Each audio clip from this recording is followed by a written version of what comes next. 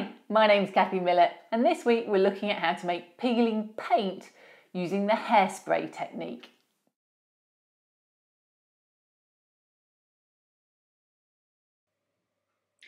As paint ages, it peels, and it peels in a certain way on the exposed areas around window frames and on the sides. It's worth having a look at photos and buildings of the real thing to see just where it does peel and how much and how small it is. This week we're looking at how to make peeling paint, and I'm going to show you on this scale house, and the areas that are going to be peeled are around these. Now, unfortunately I've glued it on, which makes it not that easy to handle. I would recommend almost doing this first, then gluing it on in the future. But what I need to do now is just paint this wood the correct colour.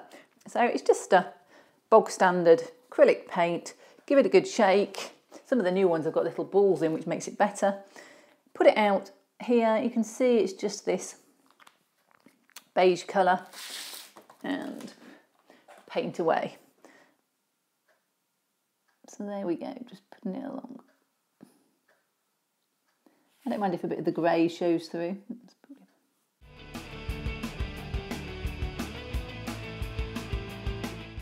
So there we go. It's quite a light colour for it to be flaking through. You could go a bit grey, a bit darker if you wanted, but I probably will put a wash on right at the end to bring everything together, and that will just darken everything down. So I don't want to go too dark at this point in time. So our peeling wood undercolour has dried, and now we just need to put on a coat of hairspray. This acts as a resist. When you put the next layer of paint on, the underneath layer is very easy to get at. It kind of stops the paint sticking totally, but not so much that it falls off. So this is just extra hold, maximum hold, Tesco cheap hairspray. Any cheap hairspray will do, but I don't want it all over here because it's slightly shiny. So I'm just going to get a bit of scrap paper out of my recycling bin and just use it as a mask. Kind of a rough mask really, nothing too fancy.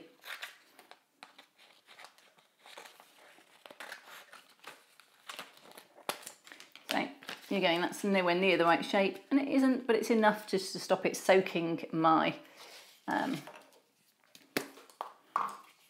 coat. So I'm just going to spray this and round here. There we go. If you want even more resist, you can put on more and more layers, but one should be enough for this. A light coat of chipping. The more you put on, the easier it is. And it's worth saying that although I'm using hairspray, AK Interactive MIG products, all of these people now have chipping fluids, and they have a light chipping fluid and a heavy chipping fluid. And you can buy those if you want a little bit more certainty.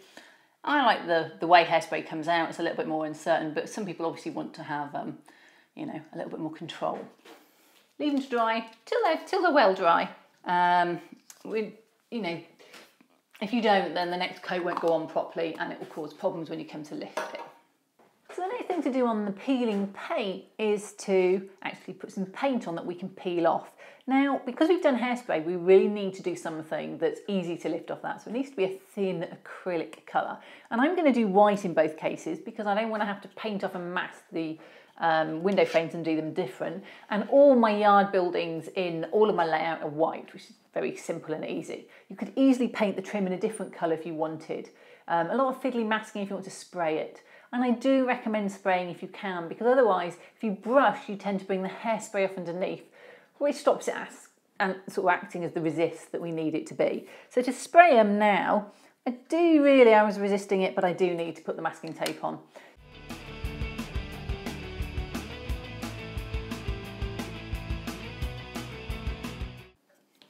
Okay, right, out to the garage again to spray these.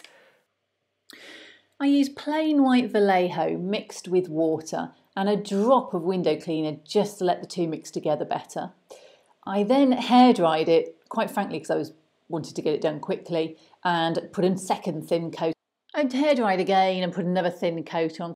You probably don't need 3 coats, but these were a little thin, so I just wanted the extra coverage. It was looking a little patchy after 2. So last night I sprayed the white paint on about 3 o'clock last night. I came back at 11 and I had a little go with a brush, and it was starting to peel quite large chunks off. So I stopped and thought I'd let it set a bit more. And if it gets too solid, You can always leave some water on it for a bit and it will soften back up. Acrylic paint is just a thin rubbery layer. And the problem is if you soften it too much, it comes off in great chunks, and actually you want little bits to come off. So I'm just using some rather manky water out my brush thing, and I'm just rubbing this back and forth, and you can see straight away it starts to lift the edges with just the action of the brush.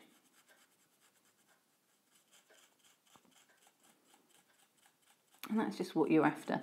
If you find it's got too tough and it's not coming off, then the alternative is to use a cocktail stick, and you literally just go along with the cocktail stick. Now obviously that takes a bit longer and you may not want to do it, but it does come up with a really good technique, and you can decide whether it's the top or the bottom edges. You can see here that whole section is moving because it's just got damp. This is subtle. If you're not careful, you can take a whole patch out, and realistically, paint is a small effect, it's not a big effect, so think about how much you're going to take off and where. It'll be on the raised edges, so bits around windowsills especially get a lot taken off because, they've got a lot of elements on them. So I like to just do the edges, and I find cocktail stick's one of the best things for this, but I'm not going to do the eaves too much because this section here would actually be protected by the roof, so it wouldn't peel as much. And if you look at a peeling side of a building, you'll often see a strip of quite nice paint just under the eaves where it's been protected from the weather.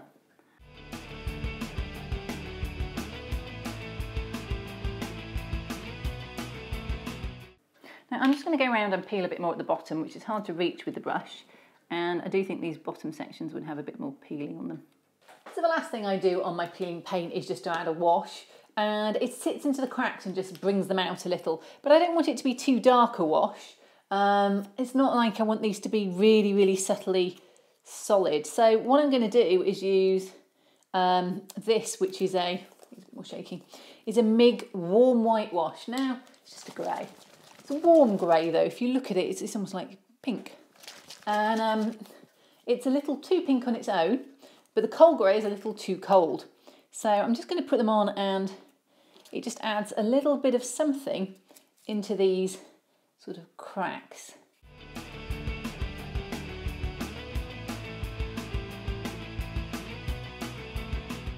Now I'm going to let this dry, and if I don't feel the back planks are quite right on the gaps, if you look, they're still very pale. If it doesn't look as nice as I'd like it to, then I may well go back and add a darker wash. So this is the peeled paint, and you can see the lines in between are still a bit too light. I'm not totally happy with them. So I'm just going to take dark MIG wash. I'm not going to put a lot on. And I'm going to take my brush, and I haven't shaken it a huge amount, and I'm literally going to let it run along the edges. I'm just going to put it along this edge and let it run along. And I don't really want it to be as dark as this, but it will just run along. And that's probably a bit too dark. If I do it on this side as well, it will run along. And it falls along the crack. So you can just keep doing it and it will go along. Okay, and then we'll come back in a second and take off some of this unsightly grey. Oops.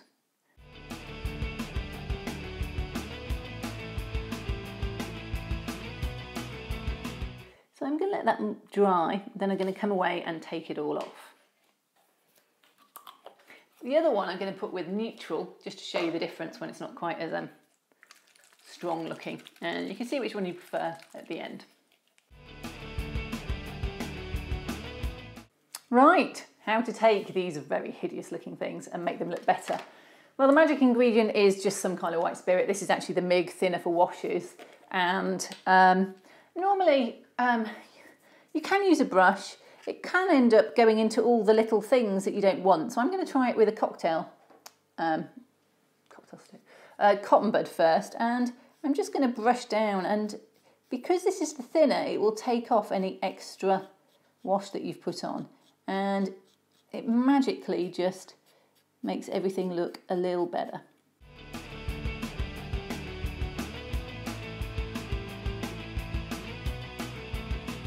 Just going to leave that to dry and see if I'm happy with it. If I'm not, I can always come back, take a bit more off, add a bit more on.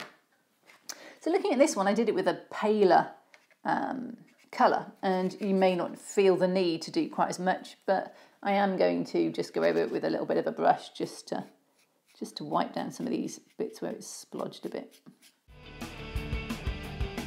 So here's the final result on our peeling paint. You can make it as much or as little as you want, but it certainly gives that effect that the paint isn't quite as new as it could be.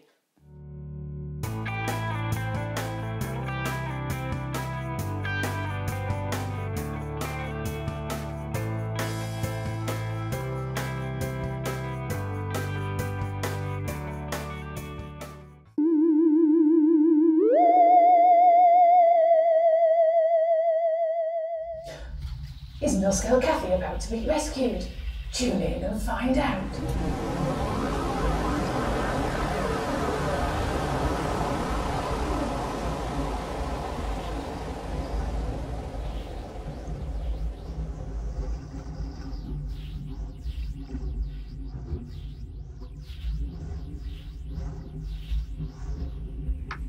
Wow, it's a long way up.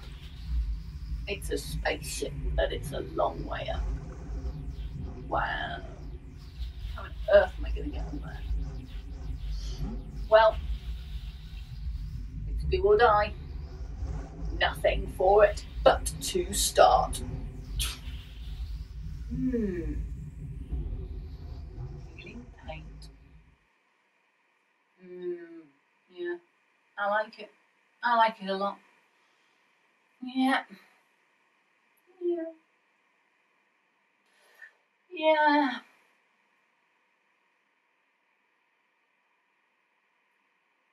Well, it'd be nice if Milscale Cathy was here. I know where she's got to.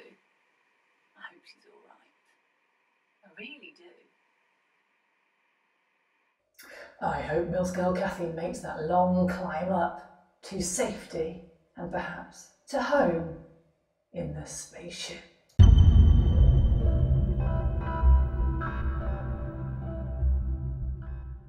Well, I hope you enjoyed this week's episode. If you did, then subscribe to me on YouTube. Alternatively, like me on Facebook, Cathy Millett Modelling, or visit me on my website, cathymillett.co.uk. See you next week.